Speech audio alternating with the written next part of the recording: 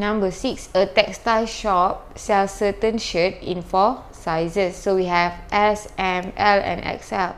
If the stocks available in the store consists of 2 sizes of S, okay, so we see here just 2S, 3M, 6L and 2 of size XL. Okay, find the number of ways to sell all the shirt in the store.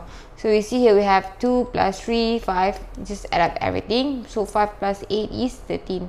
So is it mentioned 13? So we have 13 shirts.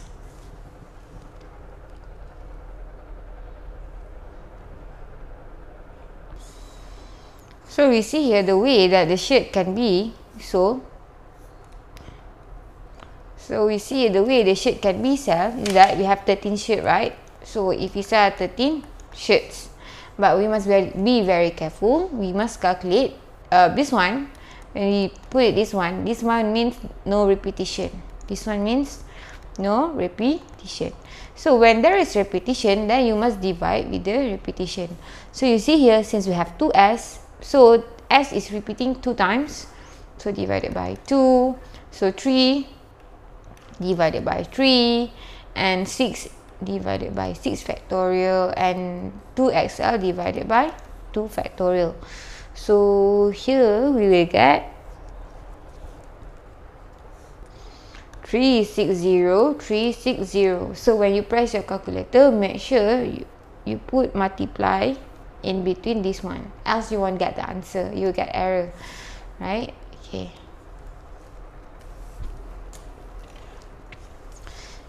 Number 7, Siew Lin bought 7 different young trees to decorate the mini garden at her house.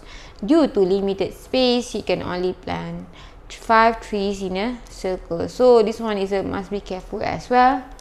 Circle, because the calculation is different when we have the normal, this one and this one. When we put it 1, 2, 3, 4, it's not the same. Why? Because you see here, when you do round, we will meet back. The first one will meet the last one, but this one won't. So there is 2 different formula for circle and knot. So you have to take note of this one. Okay, determine the number of ways in which Siew Lin can plant the young trees. So you see here, there is 7 trees, but then 5 to be selected and to be put in circle. So how to calculate this?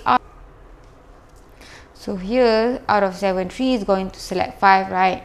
But since this one is a circle, so you have to divide with the front one, which is 5. So here you will get